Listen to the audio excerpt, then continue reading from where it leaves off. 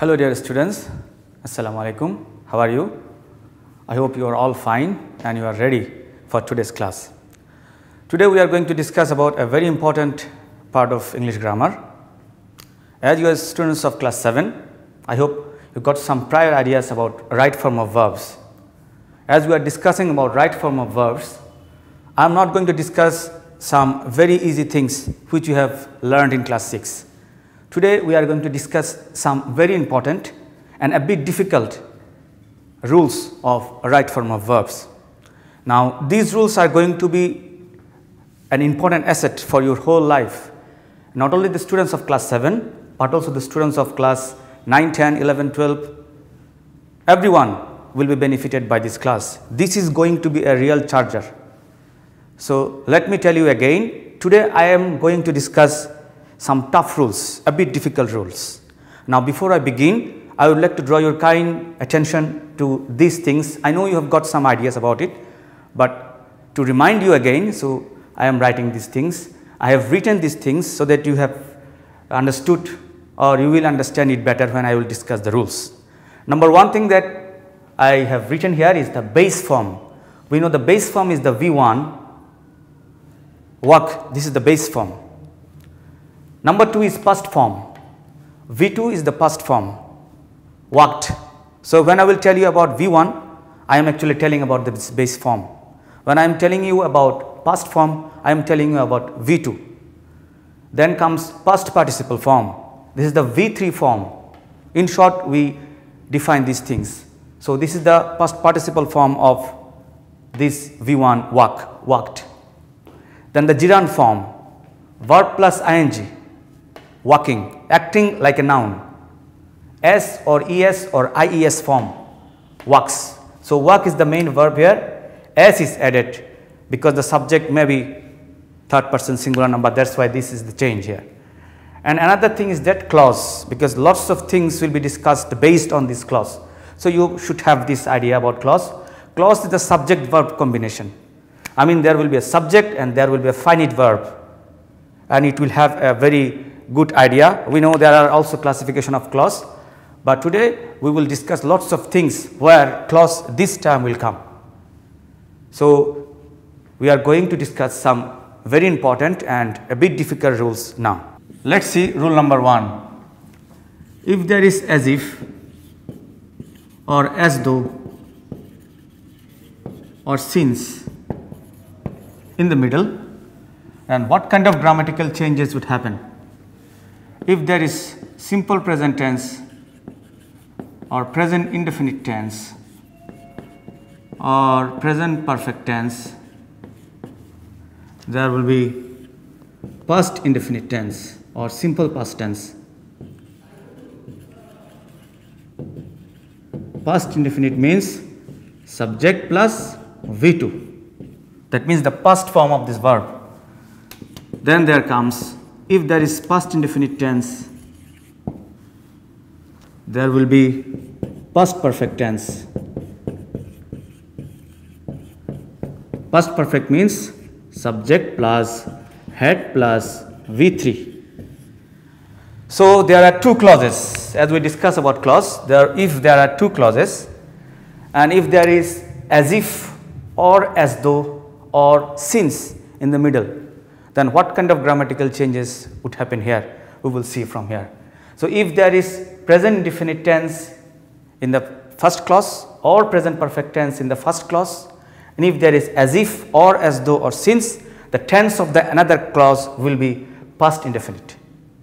If the first clause is past indefinite, if as if or as though or since is there, then it will follow past perfect tense. That means subject plus head plus V3, that means the past participle form. Now let us see some examples.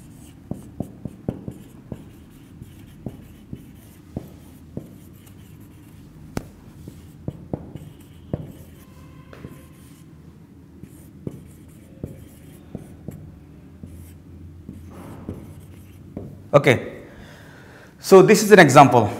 It is many years since is there, then I meet you. So, what is the tense here? It is present indefinite tense or simple present tense. Since is in the middle. Then according to this rule, let us see, if present indefinite tense is the first clause, so this is the first clause, since is there in the middle, since is there in the middle, then the tense will be past indefinite tense. So, here it will be MET, met.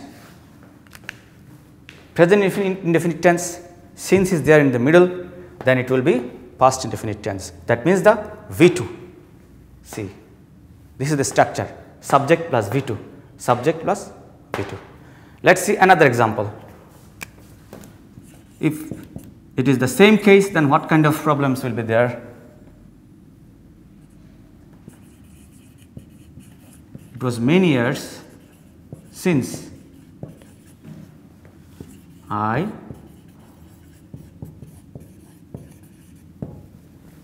here the first clause past indefinite tense or simple past tense. Since is there in the middle. So, since is there in the middle, past indefinite tense is there. So, it will follow past perfect tense here, something like this.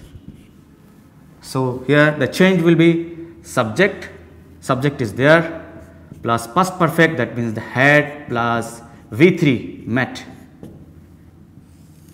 So, this will be the case. So, the change will be here, I had met you. Since in the middle, past indefinite in the first clause, past perfect will be in the second clause. I hope if you follow these examples, if you can remember this formula, any question, any problem regarding this will be solved. Now, the grammatical changes or the language changes, it depends on you. How you will change your language or how will form the language depends on you, but how the verb will be changed, this is the main thing that I am going to discuss now.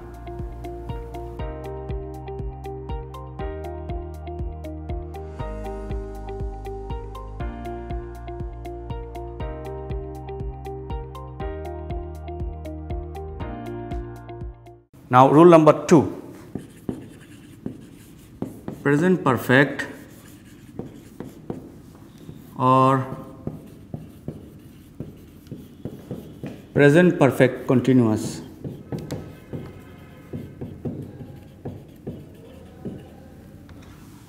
Past perfect or past perfect continuous. So, for and since, period of time, point of time,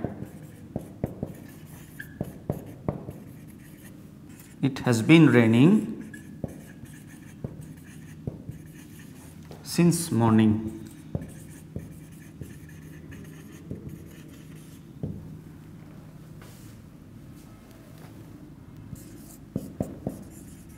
It has been raining for 2 days.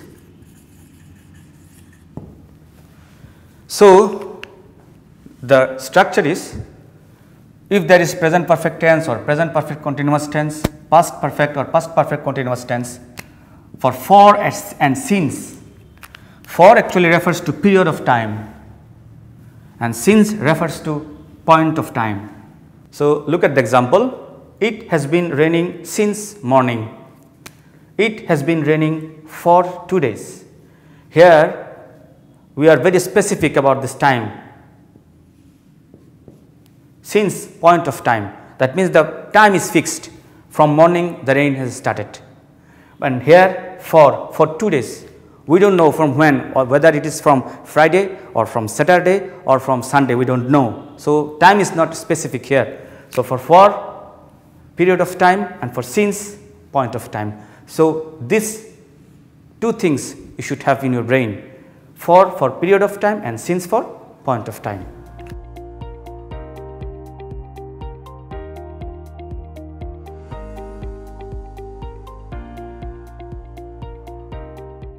Now, rule number 3,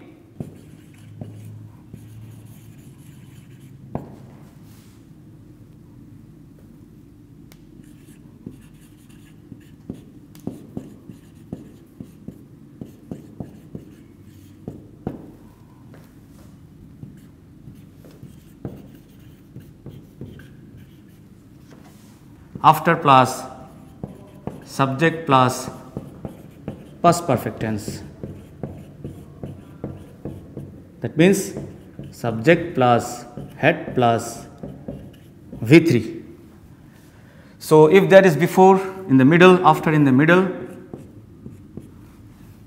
it will be subject plus past perfect, subject plus past indefinite for after, subject plus past indefinite for before, and subject plus past perfect for after. So this rule is here and this rule is here. The change is for before and after. So let's see some examples.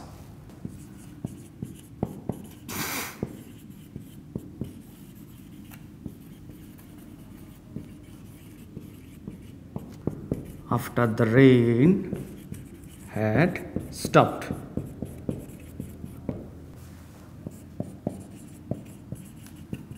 The rain had stopped before we started for whom. So these are two examples. See, after is there, before is there. The tense is past indefinite tense or simple past tense, and here after is there, the tense is past perfect tense. That means subject plus head plus V3. Here before is there in the middle and the tense is past perfect, and the tense of another clause is past indefinite, subject plus V2. So remember, when there is after, when there is before, this kind of grammatical changes will be done considering that very important tense. Tense is changing for after and for before.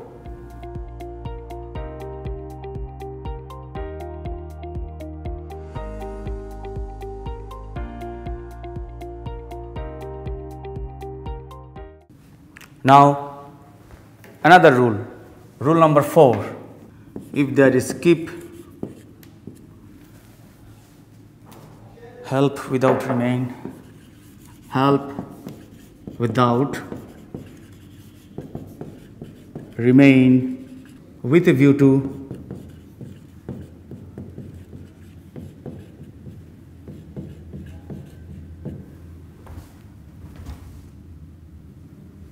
look forward to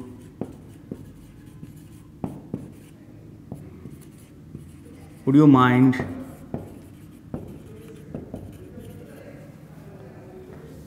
cannot help plus verb plus ing. This is a very important grammatical rule. Now the example is,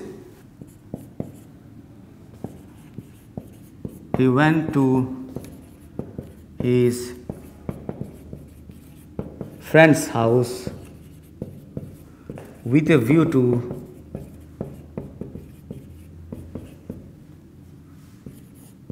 getting a book. So according to this rule, if there is skip or help or without or remain or with a view to, look forward to, would you mind or cannot help, after that the verb will take an ing. This is the most important thing. So give your concentration over here. If there is anything like this, then after this the verb will be verb plus ing. Now let us see the example. He went to his friend's house. Why? With a view to.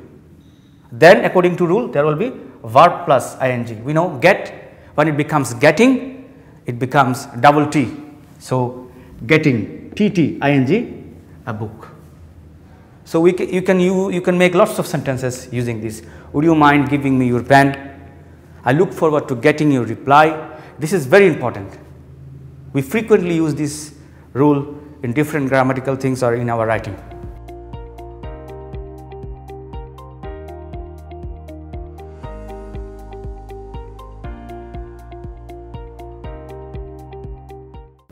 So let us focus on another rule, rule number 5. If there is desire, promise, decide, dare, hope. Decide, dare, hope, want, refuse, expect. Want, refuse,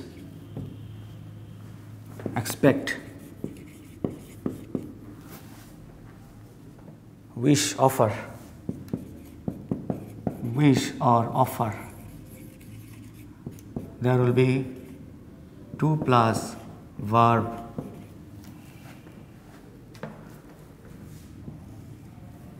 So example is, I have decided to do it. If there is desire, if there is promise, decide, dare, hope, want, refuse, expect or wish or offer, there will be infinitive to. That means 2 plus base form of the verb. So example is, I have decided to do it. After decided, because decided, this is the verb here. So according to this rule, after decided there will be 2 plus base form. That means this is infinitive, to do it. Dear students, you have to remember and you have to memorize these verbs, and you have to memorize that if this kind of verb is there in the example, after this verb there will be 2 plus V1. So there is only one way is to memorize these verbs, otherwise you will not be able to understand, or you will not be able to answer the right change of the verb.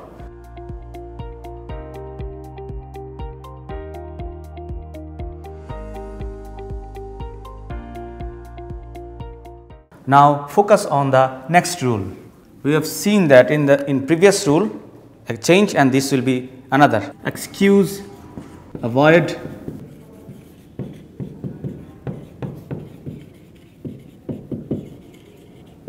pardon, suggest,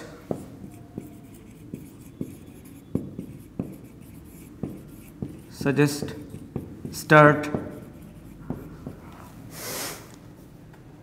practice, prefer,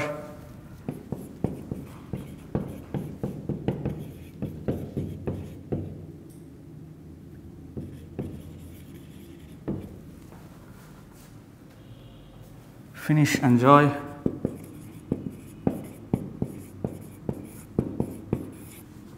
then verb plus ing. Let's see an example.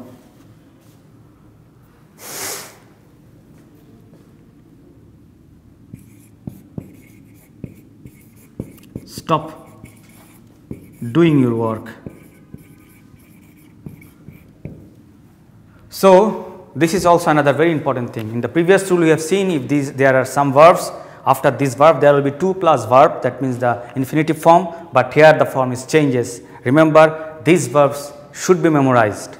So according to this rule, if there is excuse or stop or avoid or advise or consider or pardon, suggest, start, practice, prefer, finish, enjoy, if any verb is there, after this verb there will be verb plus ing. This is an example. Stop, this is the verb here. So according to this rule, if there is a stop, this kind of verb, then after this the verb will be with an ing. So do is the main verb, after do ing is added. According to this rule, this is a correct sentence. So stop doing your work.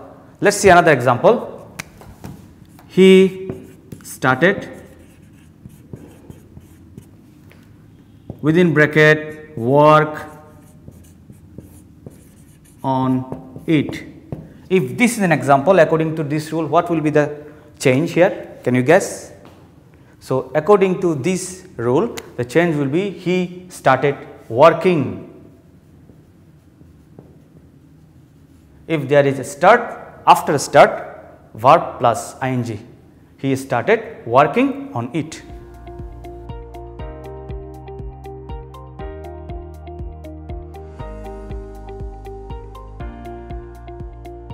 Another rule. This is rule number 7. If there is it is time or it is high time,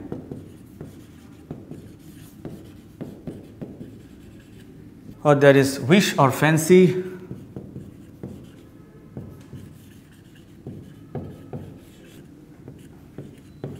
subject plus V2.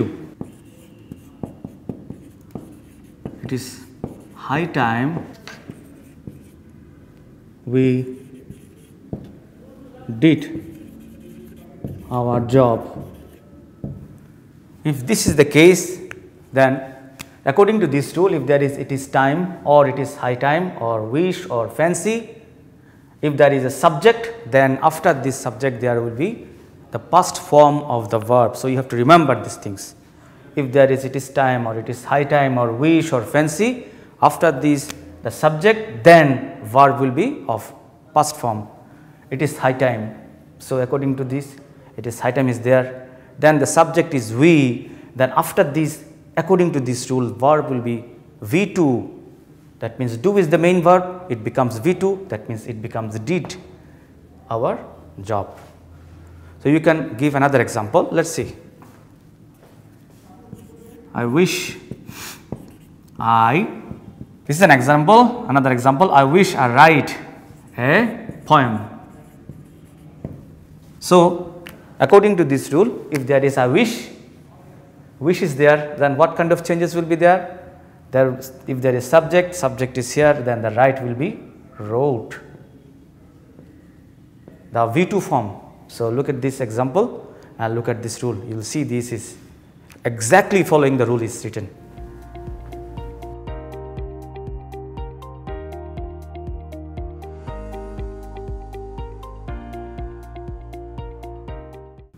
Use the right form of verbs.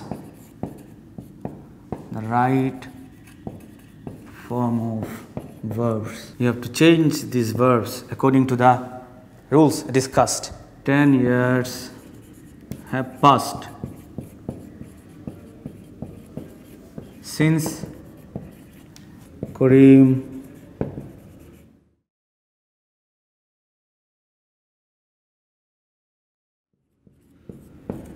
his father.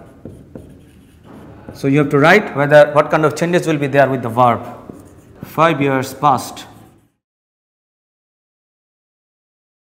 since I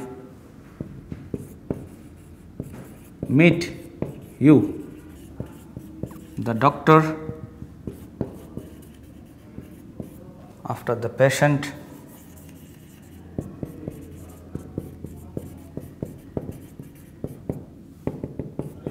die. D.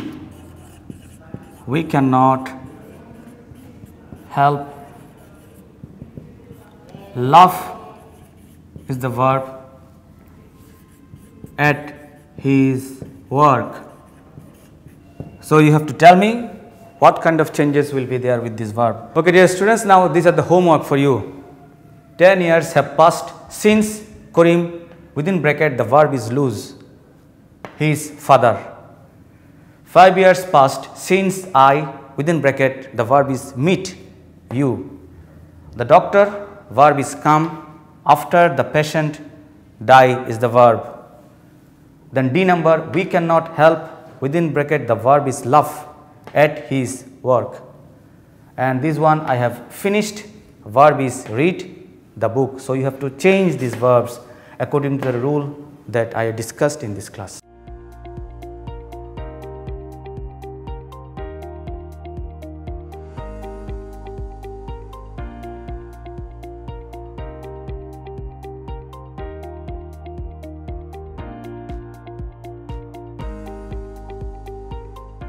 I hope you enjoyed this class. You will get this video in Kishore Batayan. If you want, you can pass your comments over there. All the best wishes for you. Thank you.